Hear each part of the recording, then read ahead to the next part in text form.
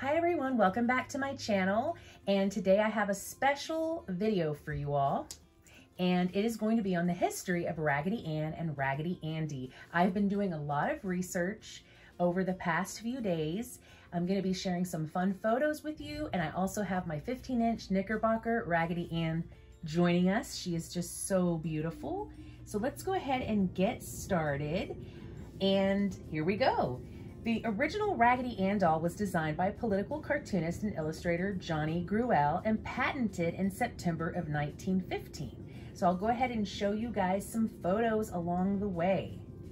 The legend behind the beloved rag doll is that Marcella, Gruelle's daughter and eldest child, found a faceless cloth doll in her grandmother's attic. Johnny allegedly drew a face on it, and thus Raggedy Ann was born. Her name was derived from two poems written by James Whitcomb Riley, Raggedy Man and Little Orphaned Annie. In other rumors, it is said that Gruelle himself found the cloth doll in his attic around 1900 or even as late as 1914. Some say that Gruelle had quite the sense of humor and may have even pieced together these origins of the first Raggedy Ann himself.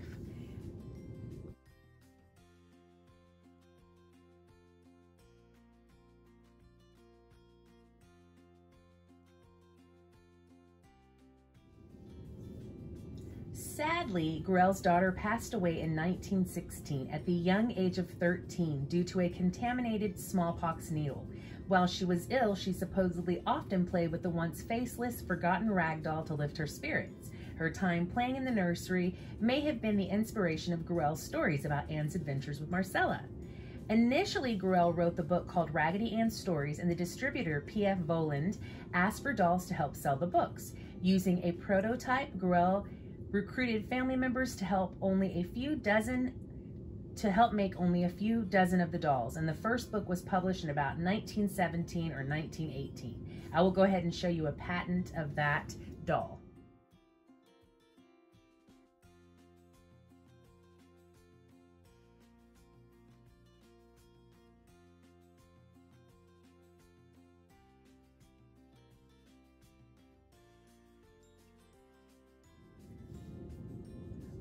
The story goes his youngest son, Worth, even had the most important task to buy heart-shaped candies imprinted with the words, "I love you," to place inside the dolls. And some say children would suck on the candy, causing the dolls to become sticky and dirty, so the candy heart was later replaced with a cardboard one. By 1918, P.F. Voland, with license and permission, took over manufacturing the 15 and 16-inch Raggedy Ann dolls. Today, Volands are considered rare and sought after and are usually worth $1,000 or more. They were much different than the newer dolls. For instance, Voland dolls were white, had uneven brows, their feet turned inward, had 5 lashes instead of 4, and brown hair. Let me go ahead and show you guys a Voland doll.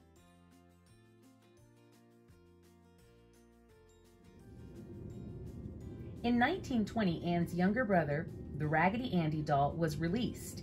And in 1934, P.F. Voland went out of business. For less than a year, Exposition Toy and Doll Company manufactured the dolls, but they couldn't compete with the Molly Doll Outfitters. I'm going to go ahead and show you guys a photo of the only Expedition Toy and Doll Company that I could find, and then you'll see the Molly dolls.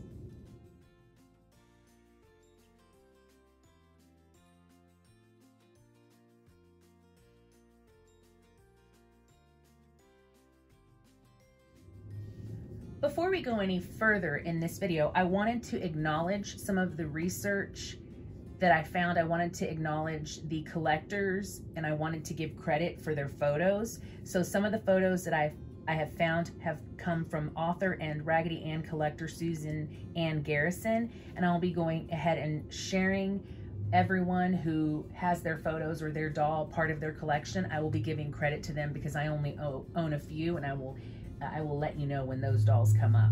So, Molly Goldman, or owner of the Molly Doll Outfitters, didn't have the license to produce these Raggedies. She even filed a patent for Ann and Andy without acknowledging or receiving permission from the Gruelle family.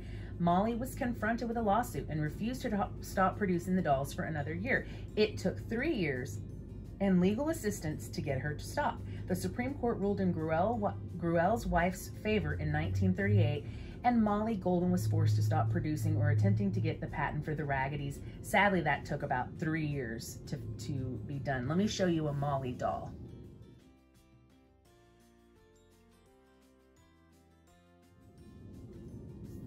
On January 9th, 1938, Johnny Gruelle died of heart failure. He was 57 years old, and it was at that point that his wife Myrtle secured the rights to his works and helped protect his legacy. The Gruelle family entered an agreement in 1938 for Georgine Novelties to manufacture the 18 to 36-inch Raggedy Ann and Andy for the next 25 years. Georgine Raggedys were much different from the Bolins. Their yarn hair was thicker, lighter in color, and Raggedy Ann was given her iconic top knot to differentiate her from Andy. Their mouths were more red and defined, their noses were outlined in black, along with their eyes being attached to the back of the head. The cardboard hearts were replaced with a hand-painted red heart on their chest with the words, "I love you."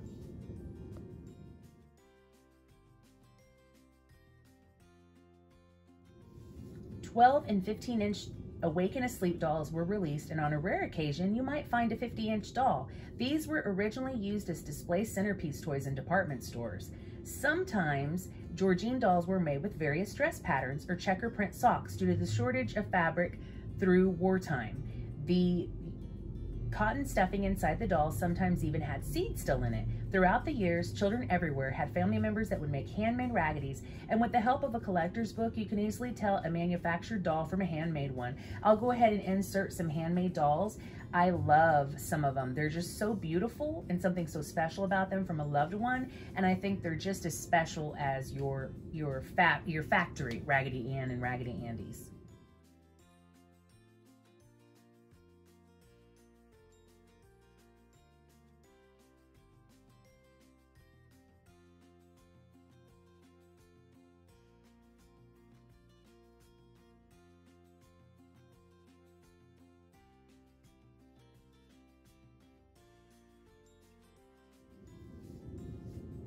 In 1962, the Knickerbocker Toy Company made Myrtle Gruelle an offer she couldn't refuse. She didn't renew the contract with Georgine Novelties, but opted to manufacture through Knickerbocker instead. The once orange-haired Raggedy Anns now sported red hair.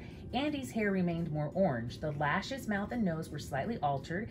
There were now even more size options, plus other merchandise like lamps and sleeping bags were added. The hand-painted hearts were changed to stamped ones. The skin color had more of a peach hue, and my personal favorite of all the Raggedys are the Knickerbocker dolls. My own experience with a beautiful 36-inch pair was quite memorable. My grandfather and I would often visit his friends, another elderly couple. I would have tea and cookies with his wife's friend, and one day she introduced me to her Raggedy Ann and Raggedy Andy. I fell in love with those smiling faces. As a child that had a difficult time at home, something about their expressions put me at ease, and I was so thankful for my grandfather's friend's wife for trusting me to play with her treasures. For every visit, I would ask to play with them, and she would always say yes. I never did get a pair of my own back then, but had plenty of handmade dolls with yarn hair or cloth bodies, and that is my one regret regarding my time as a collector. I wish I'd asked for a Raggedy Ann and Raggedy Andy sooner. So let's get back to those Knickerbockers. I'm going to go ahead and show you. Well, this is a Knickerbocker. This is my 15-inch Raggedy Ann. I don't have a Raggedy Andy for her currently, but I'm hoping to fix that problem really soon.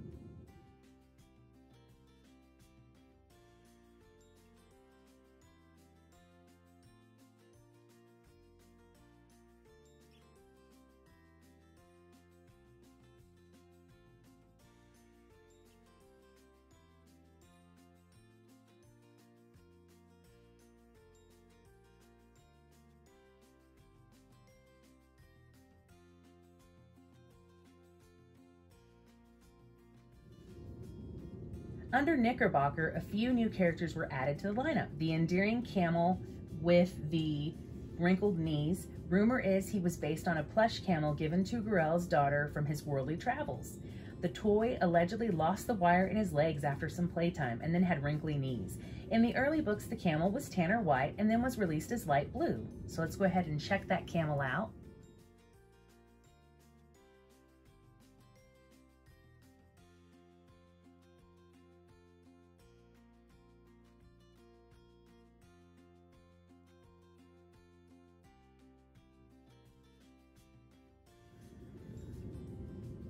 The reason he was blue is because he showed up better on the animated musical cartoon Raggedy Ann and Andy, a Musical Adventure that debuted in 1977.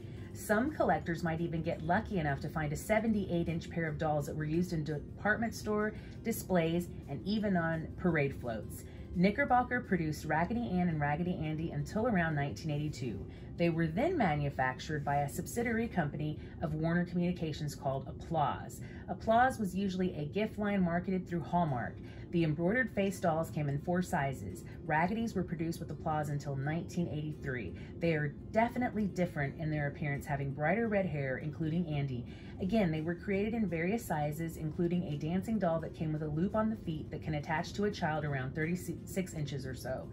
Applaud merged with Wallace Berry in the early 80s, and from 1983 until today, it is licensed through Hasbro Incorporated. So let me go ahead and show you an Applause doll and some Hasbro dolls.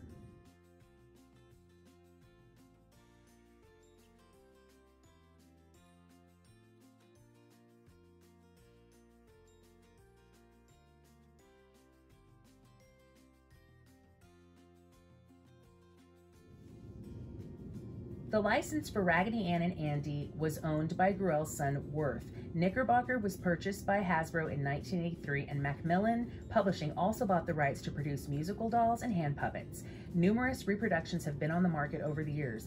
Hasbro has given permission to Dakin, which released reproduction Georgines. Simon & Schuster produced 80th and 75th anniversary edition dolls, and Playskool, a division of Hasbro, offered grooming dolls which were aimed at preschool-age children. I have some Simon & Schuster dolls in my collection and some Georgine reproductions. So I'll go ahead and show you that. If you're new to the channel, you wouldn't know, so I'll show you.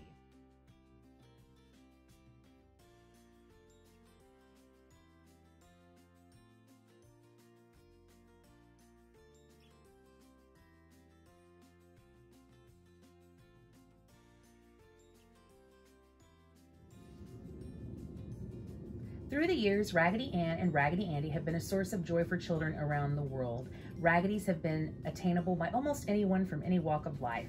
In 1966, Raggedy Ann and Raggedy Andy helped celebrate the Monaco's 100th anniversary. They were considered classic American folk doll at the Montreal Expo, and according to an article in Time magazine around 1969, Raggedy's were taken along with candy and gum to the hospital in the bombed-out village Vo Dat in Vietnam. Even the teenage boys, who were soldiers and experts with rifles and black marketeering, hugged the cheerful dolls unashamedly. Bob Hope allegedly took Raggedy's to the GIs overseas when he went on tour. Caroline Kennedy, daughter of President Kennedy, has been in photos with her Raggedy Ann, and former President Truman's daughter Margaret allegedly insisted that her Raggedy Ann wear a new dress so she could be acceptable to meet Washington society when her father was elected to the Senate in 1934. I will go ahead and show you guys some beautiful pictures of those Raggedy's.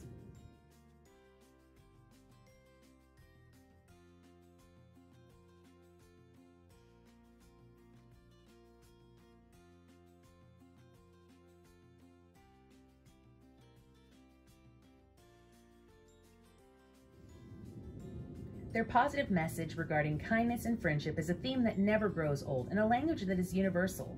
With proper care, an antique Raggedy can last a lifetime. Some gifted collectors are even able to restore the dolls by cleaning them and sewing new garments for them.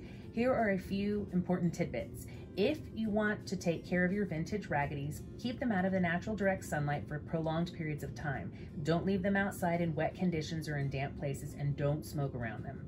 These are things that can ruin a Raggedy doll due to their materials. One thing is for certain, Ann and Andy are the two companions that have never gone out of style or stopped being loved. A rag doll is fairly easy to care for and doesn't generally require much maintenance.